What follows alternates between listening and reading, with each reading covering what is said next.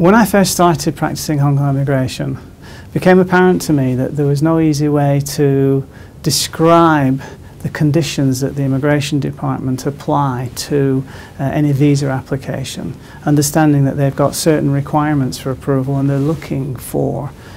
those things to be present. And when they look those things to be present, they have this what I've couched as a test for an approval, where, for example, in the context of an employment visa, you need to show that you possess special skills, knowledge and experience of value to and not readily available in Hong Kong. In all the circumstances, the employer is justified in engaging the services of an expatriate staff rather than the services of a local person.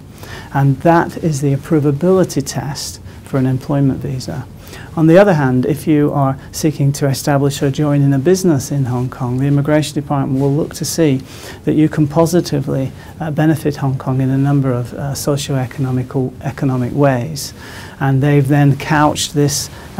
essential test for approval, which is you need to be able to show as an applicant for a business investment visa that you can make a substantial contribution to the economy of Hong Kong. So that's the approvability test, and the trick for passing the approvability test in a business investment visa is to be able to dissect it and understand actually today what the requirements are for that. So it's that kind of approach to immigration parlance that I've been able to couch certain facets as, in this instance, approvability tests.